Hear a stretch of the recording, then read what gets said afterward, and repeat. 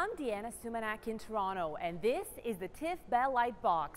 It's the year-long home of the Toronto International Film Festival, a film gallery and a theatre. But this place is also of special personal significance to one of Canada's film dynasties. Here's what director and producer Ivan Reitman had to say. When we came to the country from Czechoslovakia, they had no money, they didn't speak the language. My mother turned out to be pregnant with my sisters.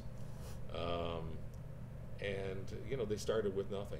And like all great immigrant stories, they finally bought a dry cleaning store of their own, and then they bought a few of them. And then at some point, about 50 years ago, I remember my father taking the family down here to the corner of King and John, where there was a car wash, Farb's Car Wash. He said, "I'm thinking of buying this."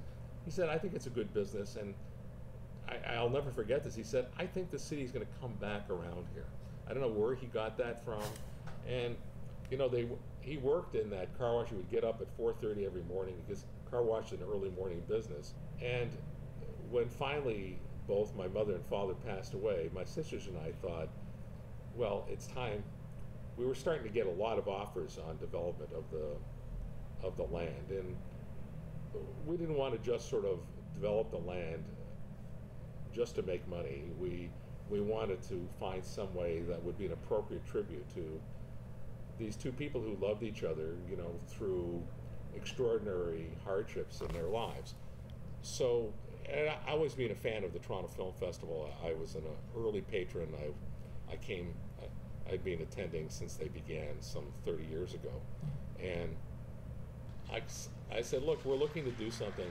And I knew they were looking for kind of a mother building. A home, yeah, a year-round home. A year-round home where they could do more than just sort of run the best festival in the world.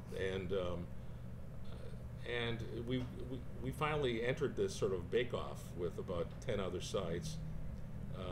And we knew this was the best site, and they knew it was the best site, because it was where the city was heading. So we made an arrangement where we dedicated the land and contributed the land. How do you feel about it sitting here now? What do you think your mom and dad? Oh, it's very emotional.